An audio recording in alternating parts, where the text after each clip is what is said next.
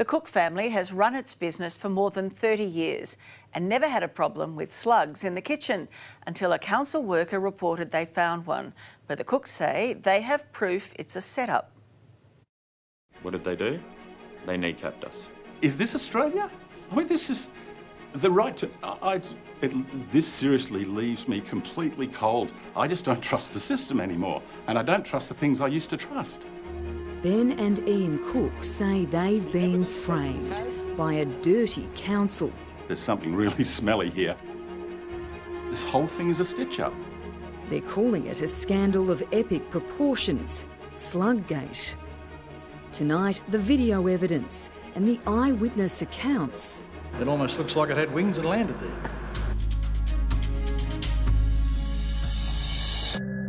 Ian and his son Ben have run iCook Foods for decades. The business started, over 30 years ago. My wife and I started. 15% of our workforce was actually disabled. We were about giving opportunities. They loved what they did, supplying healthy food to nursing homes and hospitals in Victoria.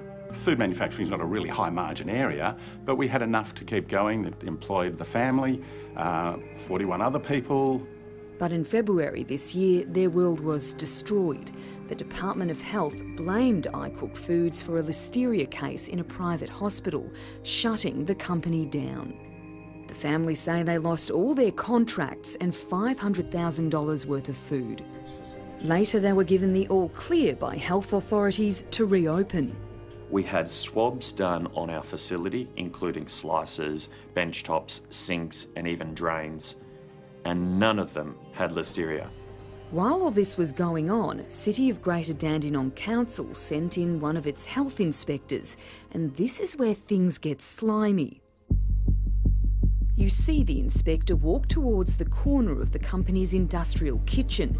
She squats down for 17 seconds off camera, while Michael, iCook's food safety supervisor, watches on. Did you wonder what is she doing down there? Yeah, I found it strange that she was there for so long. I'm hyper-vigilant and I could tell you literally every mark on this floor. Was there a slug there? No, there definitely wasn't. Would you swear on your life? Yes, I would. Council later hit the company with 96 charges. Their key piece of evidence, this slug. You look at it and go, come hell or high water, I'm going to tackle every angle of this, from body camera footage to reading through their statements that they made in court, to going through it all to defend myself, my actions of all of my staff, because I know we did the right thing.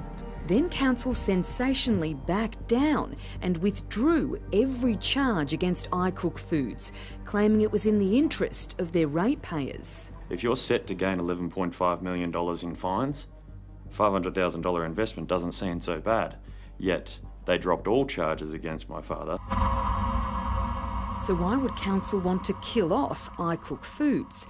Well, it just happens to partly own a rival business, Community Chef. They were absolutely losing money hand over fist. We were supporting real families with real jobs, with a real business that supported itself and wasn't a burden on the taxpayer. And the only way for them to end up as the last man standing was for this to happen. Ben and Ian Cook have become sleuths. They've got a team of former fraud squad detectives assisting them with their claim that evidence was cooked up in order to shut them down. Now the evidence has been presented to Victoria Police. Ian calls this the smoking gun. Photo evidence Council gave him. This is the picture Michael took minutes later of the same slug. Spot the difference? Ian and Ben allege this piece of tissue has been photoshopped out. iCook Foods Administrator Leisha Hodges greeted the Council's health inspector the day of the discovery and claims she saw something odd. She's playing in her two little pockets on her top. And I thought, oh, that's a bit strange. And she had tissues in them. And I thought, well, why would a health inspector be walking around with tissues in their pocket?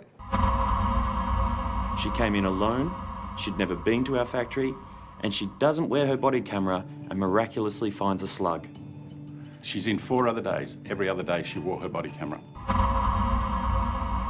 You did an inspection just 2 days before Council arrived, is that right? That's correct. Yep. And what did you find? Basically, we found nothing internally. In the amount of years I've been coming here, which is well over 15 years, we've never seen anything internally. Pest Inspector Alex Jurger says the slug has him stumped. It was a fairly warm, hot day, so they're nocturnal primarily. They won't come out during the day unless it's sort of a bit damp or wet.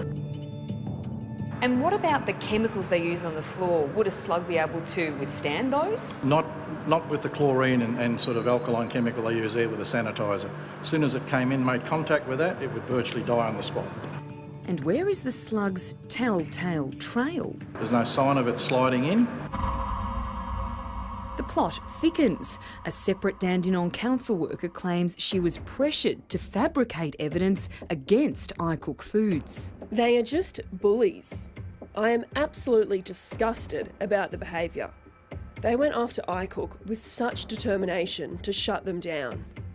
Victorian MP Fiona Patton has raised the slug mystery during question time in Parliament. What steps have you taken to address this scandal at the City of Greater Dandenong? She wants a full investigation of these allegations. We need to know how this happened, who knew about this, and what we can do to stop it. My mum and dad started this business. His name is Ian Cook. The food company we have is iCook Foods. It's his name. How do you think he's taken this? How do you think our family has taken this? The Cook family has this message for council. iCook Foods is coming for every person who has gone against us to try and kneecap us. We asked for a statement from the Greater Dandenong City Council, and we were surprised to also get a letter from the law firm it's hired. At what cost to the ratepayer, we wonder. Council refutes any claims by iCook Foods that it planted the slug in the kitchen and stands by its decision to bring charges against them. Council also claims the Victorian Ombudsman is satisfied with the procedures and processes it followed.